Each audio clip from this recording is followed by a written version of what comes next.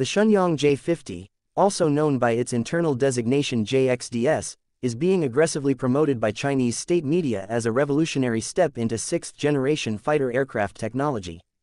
Portrayed as a pure rival to next-generation platforms developed elsewhere, the J-50 is claimed to represent a dramatic leap in stealth, speed, AI integration, and multi-role capabilities.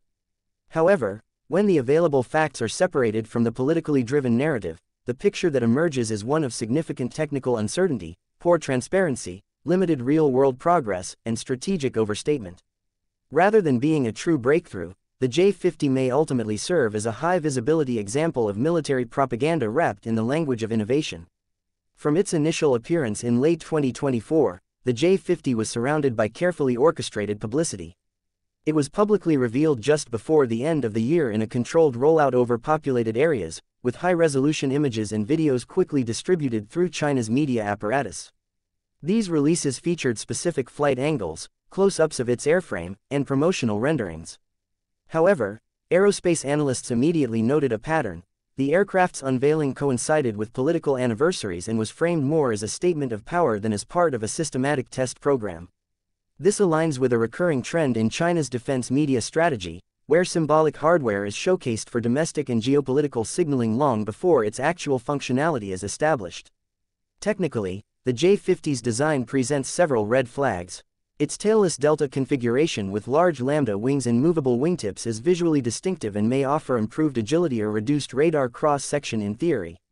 But in practice, stealth technology depends on precision shaping, materials, and systems integration, areas where China has struggled for decades.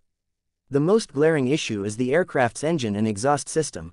The exposed nozzles and visible heat management surfaces contradict any claim of advanced stealth. In operational low observable aircraft, infrared signature management is a top design priority. With no evidence of thermal shielding, serrated nozzles, or nozzle shrouds, the J-50's design suggests that stealth optimization remains incomplete or purely cosmetic. The aircraft's intakes also suggest basic limitations. Diverterless supersonic intakes (DSIs), while useful for reducing moving parts and radar signature, must be perfectly shaped to maintain airflow at different speeds and angles of attack. Analysts reviewing footage and satellite imagery have noted that the J-50's intake placement and geometry appear overly simplistic and may not support high-speed performance without engine choking or instability at high angles. This points to the possibility that the design is either not fully functional or has not been stress-tested at combat-relevant performance levels. One of the most serious concerns involves the J-50's propulsion system.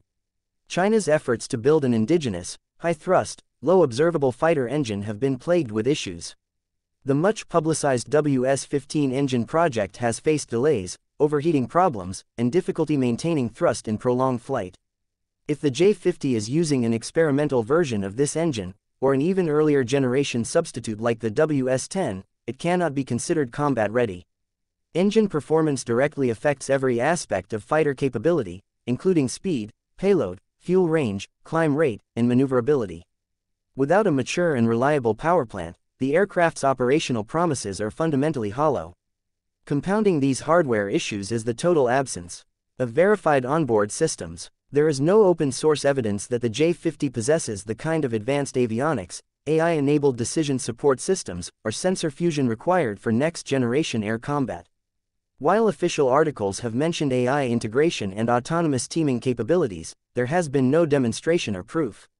These are complex technologies requiring years of research, simulation, and field testing, something that cannot be rushed or faked. Independent observers have noted that many of the sensors visible on the J-50's frame are either mock-ups or appear in inconsistent configurations across different images, raising doubts about whether these systems are operational or just design placeholders. Further undermining the credibility of the J-50 program is the complete lack of a visible development pipeline. As of mid-2025, only one prototype has been confirmed. There are no public reports of low-rate initial production, no sightings of supporting logistics infrastructure, no statements from procurement authorities, and no indication of cross-service testing or adoption planning. All known flight activity has occurred near its factory of origin, and there is no evidence of the aircraft undergoing testing in adverse environments or high-stress flight scenarios. This suggests the program is still in a demonstration or concept validation phase and far from becoming an actual military asset. Despite these gaps, Chinese media continues to promote the J-50 as a disruptive game changer in global airpower. Articles exaggerate its capabilities, calling it the most powerful fighter ever designed, while offering no supporting data. These media narratives serve a strategic purpose: to influence public perception within China, bolster national pride, and present a facade of technological parity with more advanced military powers. But without production-ready systems, validated trials, or third-party assessments, the J-50 remains a hollow claim rather than a credible threat. It is also worth noting the inconsistency of information released through official sources. Basic performance specifications, such as speed, combat radius, weapons payload, and radar range, are either undisclosed or vary widely between reports. This confusion often indicates that a project is not yet technically stable. When aerospace programs are mature, developers publish detailed specifications and support them with test data. In contrast, the J-50's public narrative is heavy on adjectives and nationalistic language, but light on test results and engineering specifics. There is a deeper strategic risk in this type of inflated defense marketing. By presenting an unfinished and possibly flawed aircraft as a complete, groundbreaking system, China's leadership may be misleading its own military command structure and setting unrealistic expectations for deployment timelines and battlefield performance. If internal planners begin to factor an unproven platform into operational readiness models, it could lead to overconfidence and miscalculations in a conflict scenario. The illusion of strength can be just as dangerous as actual weakness, especially when paired with high-level political ambition. In the final analysis, the Shenyang J-50 J-XDS represents more of a political tool than a military one. Its existence serves China's narrative of technological ascendancy and serves as a symbol of ambition. But ambition alone does not produce effective weapon systems.